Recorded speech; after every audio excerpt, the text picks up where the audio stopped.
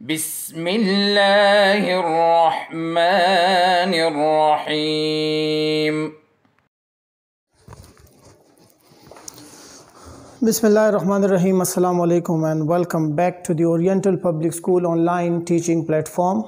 Dear student, once again I'm here to record a video lecture for you, and today my topic is fermentation, types of fermentations and products of fermentations. आज के video lecture में आप सीखेंगे fermentation किसे कहते हैं, फर्मेंटेशंस की कितनी किस्में हैं और फर्मेंटेशंस के थ्रू हम अपने लिए कौन कौन से चीज़ें बनाते हैं, कौन कौन से प्रोडक्ट्स बनाते हैं, ये तमाम चीज़ें इंशाल्लाह आज के वीडियो लेक्चर में आप सीखेंगे। तो पहला टॉपिक हमारा है फर्मेंटेशन। What is fermentation? यहाँ पे मैंने वर्ड फर्मेंटेशन लिखा हुआ है। रिमेंबर, फर्मेंटेशंस की हम डेफिनेशन करते हैं। Fermentation is a process in which sugar molecule is converted into lactic acid or alcohol in an oxygen deprived environment। Fermentation उस प्रोसेस को कहते हैं जहाँ पे शुगर मॉलिक्यूल यानी ग्लूकोज को हम कन्वर्ट करते हैं लैक्टिक एसिड में या अल्कोहल में, लेकिन उसमें ऑक्सीजन यूज़ नहीं होगा। In other words you can say fermentation is a type of respiration in which oxygen is not required. It's a type of respiration और ये आप क्लास 9th में पढ़ चुके हैं। The type of respiration in which oxygen is not required is called anaerobic respiration। तो fermentation को आप anaerobic respiration भी कह सकते हैं। ठीक है जी। fermentation क्या है? फर्मेंटेशन उस प्रोसेस को कहा जाता है कि जिसमें शुगर मॉलिक्यूल को एक ऑक्सीजन डिप्राइव्ड एनवायरनमेंट में लैक्टिक एसिड में या अल्कोहल में कन्वर्ट किया जाता है, तो इस प्रोसेस को हम कहेंगे फर्मेंटेशंस। ठीक है जी। डेफिनेशन हम किस तरह करते हैं? Conversion of sugar into lactic acid, alcohol and carbon dioxide without reacting it with oxygen. जब शुगर मॉलिक्यूल को आप बिना ऑक्सीजन के एक लैक्टिक एसिड के मॉलिक्यूल में या अल्कोहल के मॉलिक्यूल में कन्वर्ट करते हैं तो ये प्रोसेस कहलाएगा fermentation. Fermentation is also called anaerobic respiration. और ये एनएरोबिक रिस्पायरेशन आप जानते हैं ये कौन करते हैं?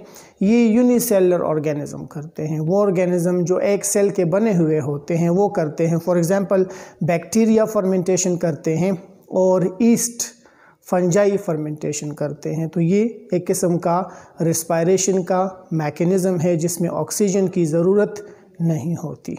ठीक है। अब फर्मेंटेशन की कितनी किस्में हैं? तो इसका जवाब ये है, there are 2 types of fermentation.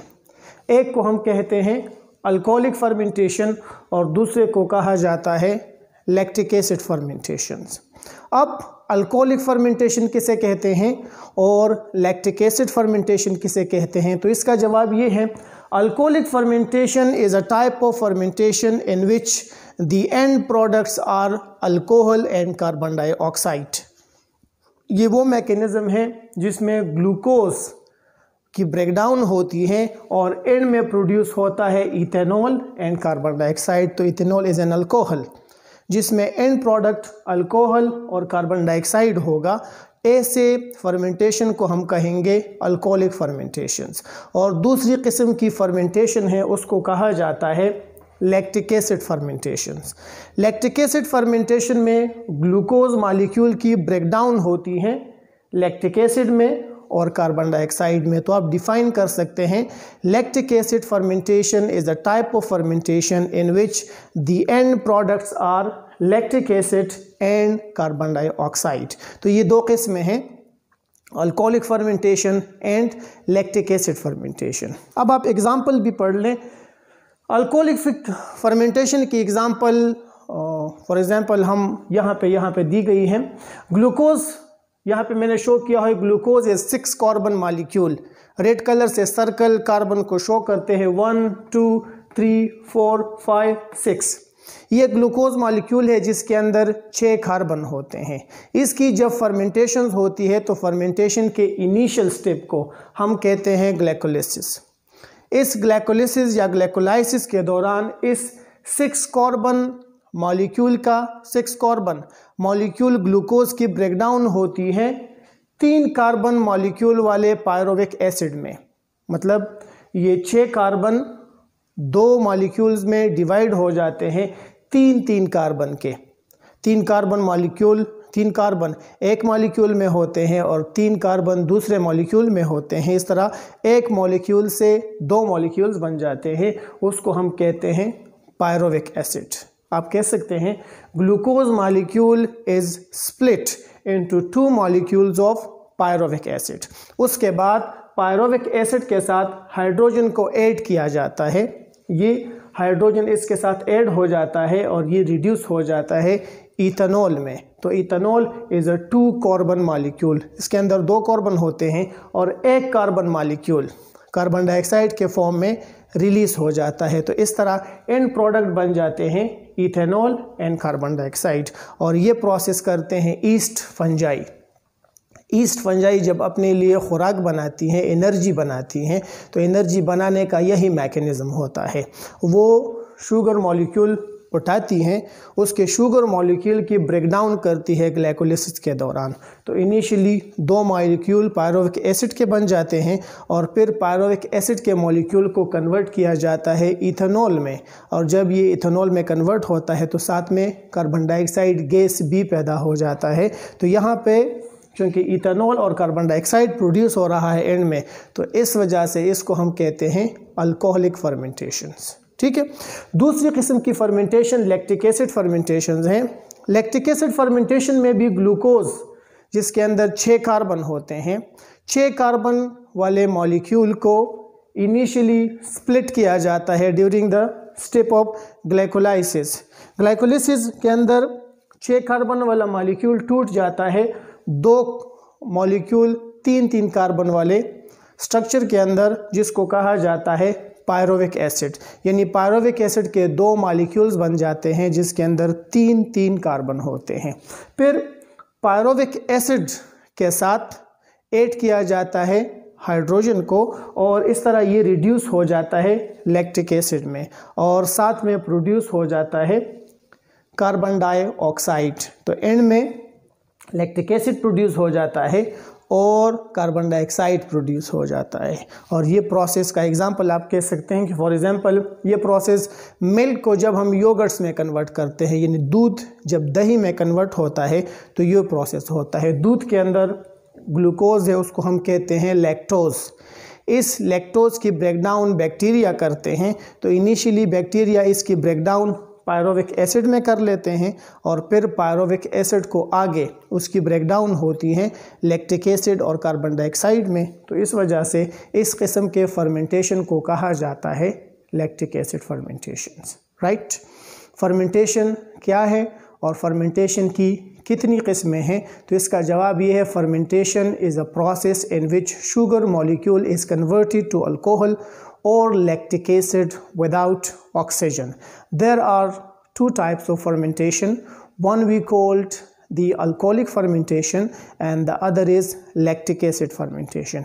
Alcoholic fermentation is a type of fermentation in which the end products are alcohol and carbon dioxide, while in lactic acid fermentation the end products are lactic acid and carbon dioxide. This is all about fermentation and types of fermentations. अब आते हैं fermentation के products की तरफ, यानी fermentation के through हम अपने लिए कौन कौन से प्रोडक्ट बनाते हैं या हम बना सकते हैं। हम अपने डेली लाइफ में फर्मेंटेशन के बहुत सारे प्रोडक्ट्स को यूज़ करते हैं।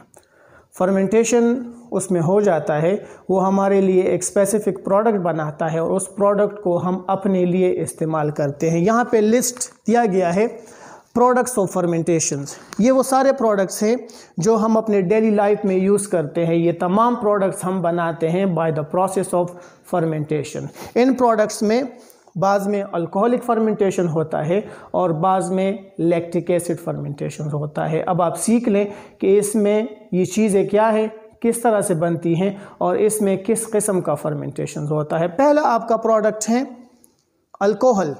अल्कोहल हम शराब को कहते हैं और शराब आप जानते हैं इसको हम मेडिसिन में यूज़ करते हैं। बहुत सारे मेडिसिन बनाने के लिए शराब का इस्तेमाल होता है, अल्कोहल का इस्तेमाल होता है।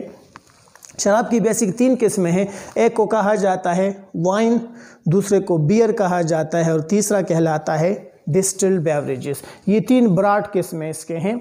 शराब कैसे बनाई जाती है? तो इसका जवाब ये है कि शराब बनाई जाती है with the help of alcoholic फर्मेंटेशंस।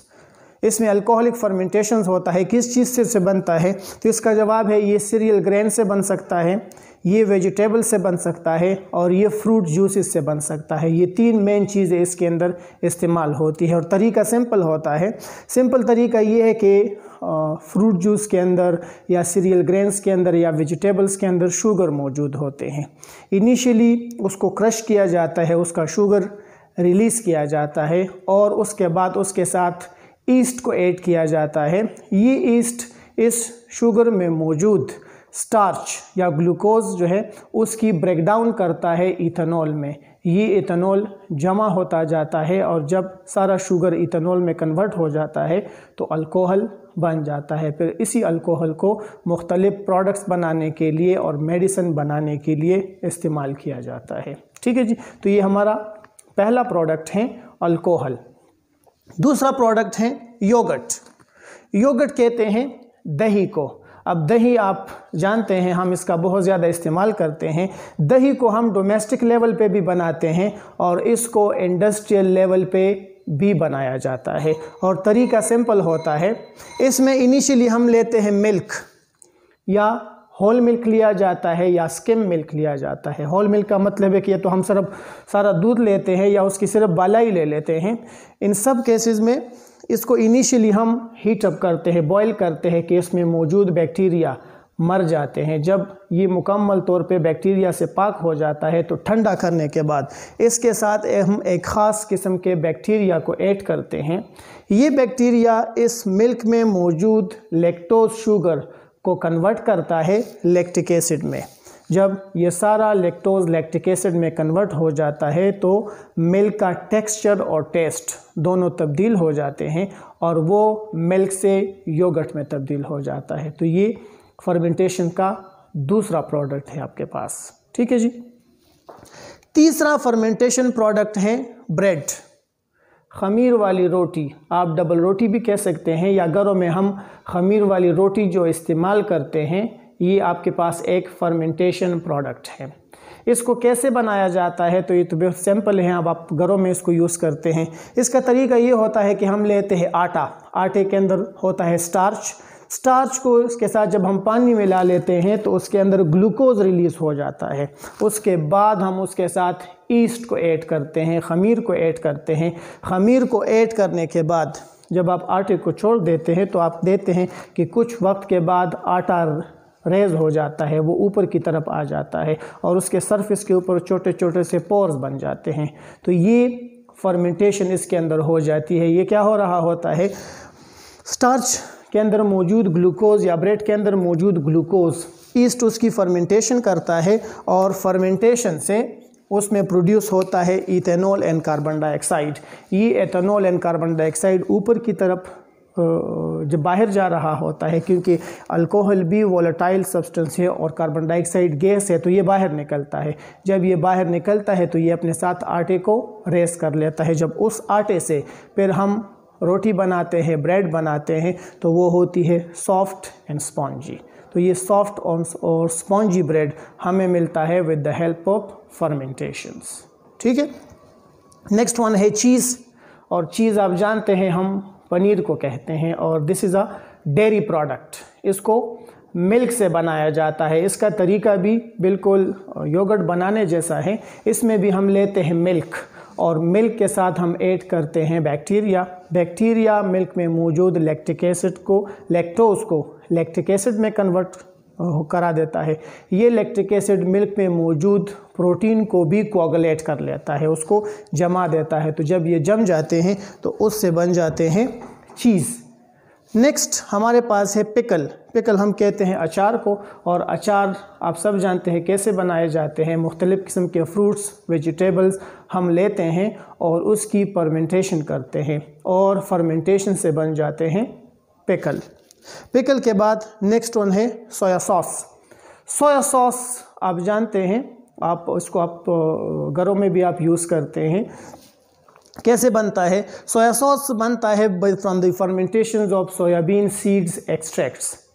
इसमें हम लेते हैं सोयाबीन सीड्स, उसको क्रश करते हैं, क्रश करने के बाद उसके एक्सट्रैक्ट निकालते हैं, उसका रस निकालते हैं और उस रस की फिर फर्मेंटेशन की जाती है। तो फर्मेंटेशन के बाद उससे बन जाता है सोया सॉस। ठीक है जी। और नेक्स्ट वन है चॉकलेट। चॉकलेट आप यूज़ करते हैं, बहुत ज़्यादा बच्चों की बहुत ज़्यादा एक आप कह सकते हैं कि बहुत ज़्यादा पसंदीदा एक चीज़ है चॉकलेट। चॉकलेट को बनाया जाता है from the fermentation of the cocoa beans. एक ख़ास किस्म के इसके सीड्स होते हैं, उसको हम कहते हैं कोकोआ बीन्स। कोकोआ बीन्स की जब हम फर्मेंटेशन करवा देते हैं तो उससे बन जाते हैं चॉकलेट।